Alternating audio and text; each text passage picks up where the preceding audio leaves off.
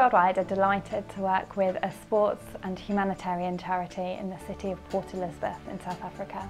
Our volunteers will go out there and join a group to coach sports to the children that live in the townships. Sports include football, rugby, cricket, hockey, netball, swimming and tennis, so there is something for everybody. These children do not have access to physical education and sporting education like we might be used to, and so this programme actually enables them to develop their sporting ability and learn how to play in a constructive environment. These children love to learn. They are used to being in the classroom all day, every day, and so to just have 90 minutes out running around, learning a new skill, and also just to work with these international volunteers who can become role models as well is incredibly important.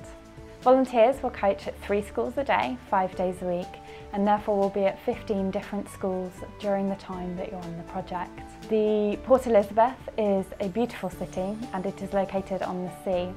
There are some really fantastic things that you can do in your free time, including going to the beach, but we also organise a good number of trips so that you can see the surrounding areas as well.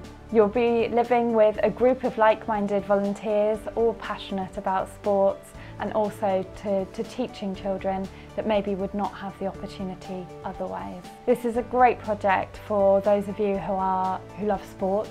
You don't have to be an expert, you don't have to have coached before, you just need to be passionate and really, really willing to engage, to muck in and to have fun with the children.